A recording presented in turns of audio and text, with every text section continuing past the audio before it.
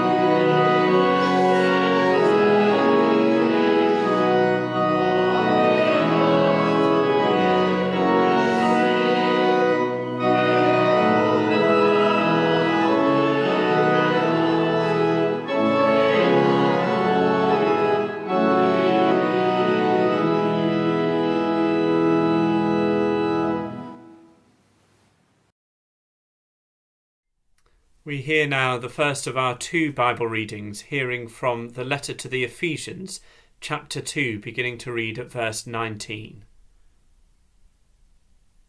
So then you are no longer strangers and aliens, but you are citizens with the saints, and also members of the household of God, built upon the foundation of the apostles and prophets, with Christ Jesus himself as the cornerstone. In him the whole structure is joined together and grows into a holy temple in the Lord, in whom you also are built together spiritually into a dwelling place for God.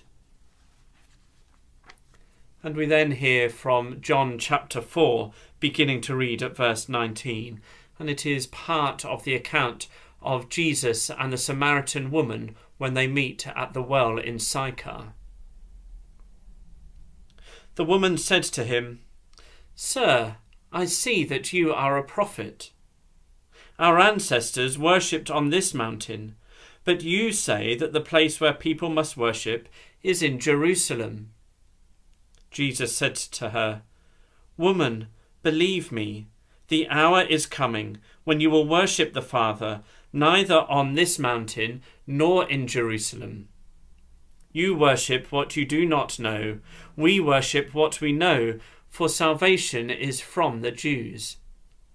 But the hour is coming, and is now here, when the true worshippers will worship the Father in spirit and in truth.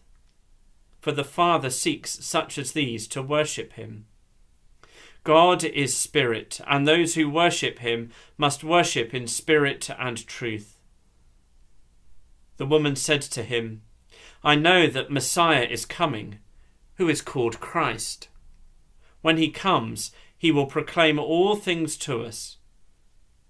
Jesus said to her, "I am he, the one who is speaking to you." This is the word of the Lord. Thanks be to God. And so we sing our next hymn, "Speak, O Lord."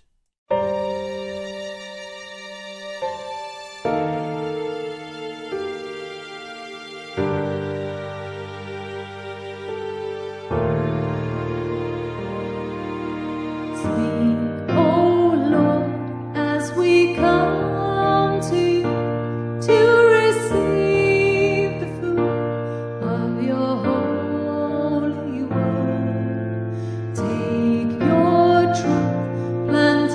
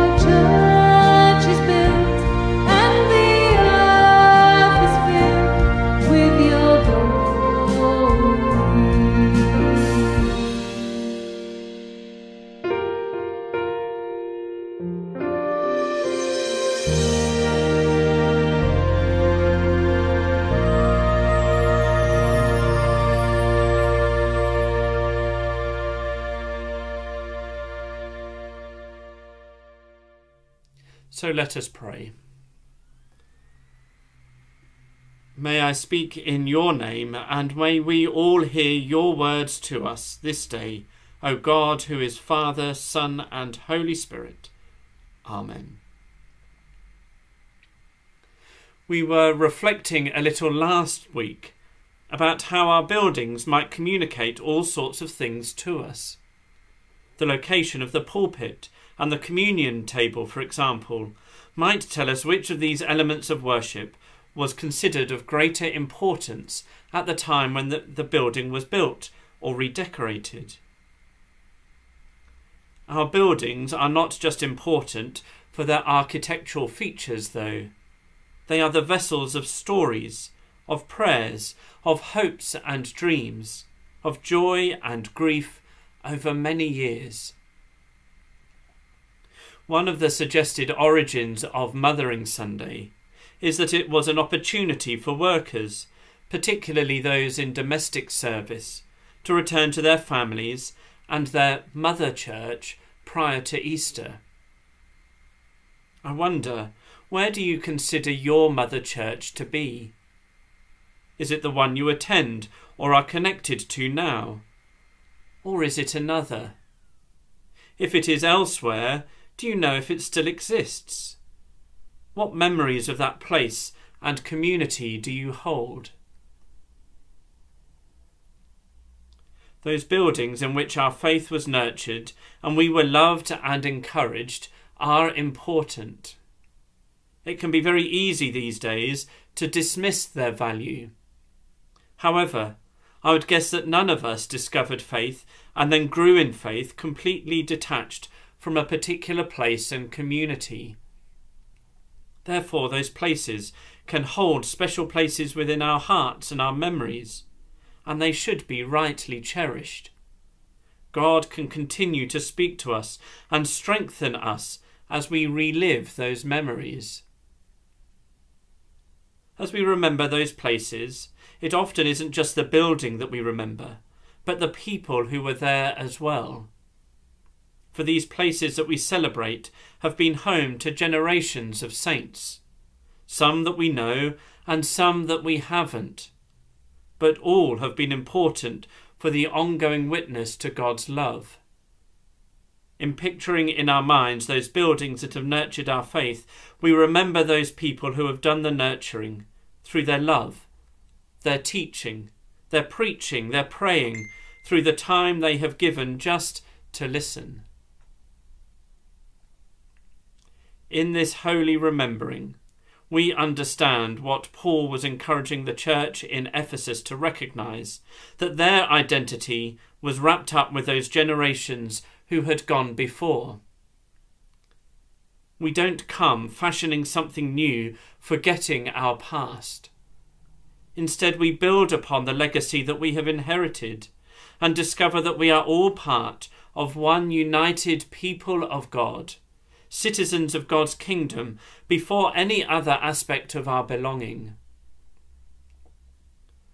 When we tell the story of God, we tell not just our bit and the bit in the Bible, but the whole story.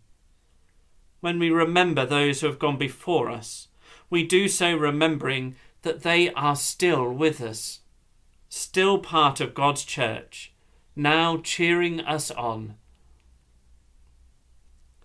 However, though we are to celebrate our past and our buildings, we are not to be constrained by them.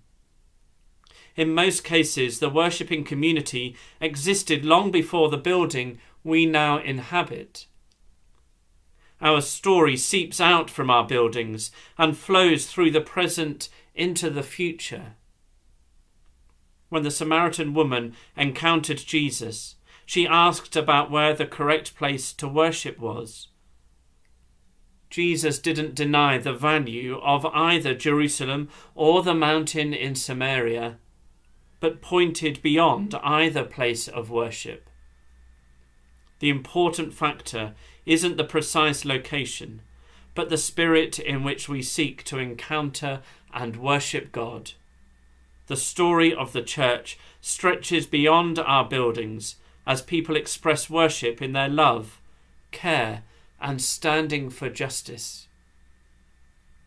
So, as in the words of the hymn, may we praise God for all that is past and trust God for all that is to come. Amen. And so we sing our next hymn, O Thou who camest from above.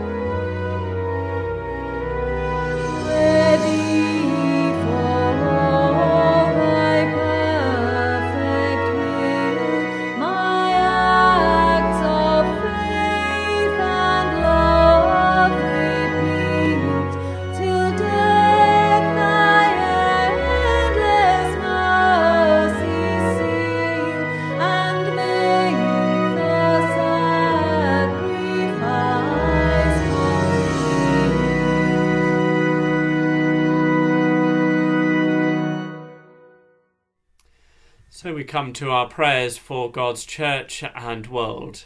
When I say the words, God of all ages, I invite you to join in the response, hear our prayer. God of all ages, hear our prayer. So let us pray.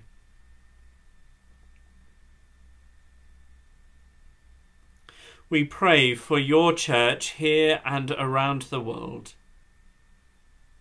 We pray for our part of the one holy Catholic and Apostolic Church that is the Methodist Church in Britain.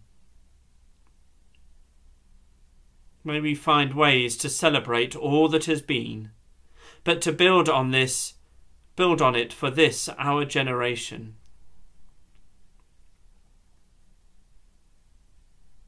May your whole church be witnesses of good news, who seek to love and welcome all, as all are made in your image.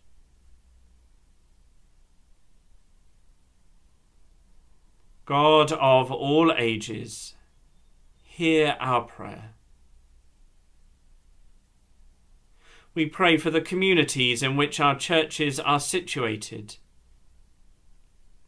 We pray for our local schools and colleges, for our doctors' surgeries, dentists and hospitals, for those who make our communities more pleasant places to live by tending public spaces, collecting rubbish, or cleaning our streets.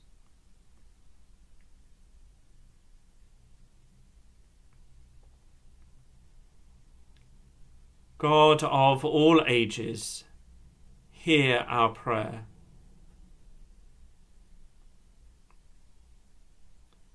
We pray for our Parliament and for those who seek to be elected there later this year. We pray also for those seeking election elsewhere in our world. We pray especially for the elections in the United States of America, Russia, Ukraine, and India.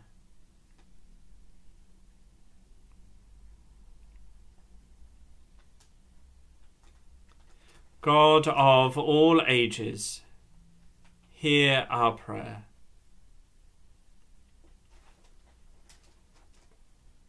We pray for those we know who are struggling at this time because of grief, illness, or anxiety. May they be surrounded by your love and light.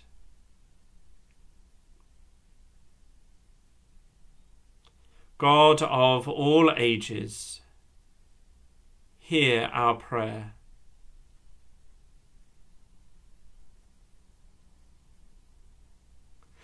We thank you for those saints who have gone before us. May their lives continue to inspire us, and may we always remember we are part of one united church.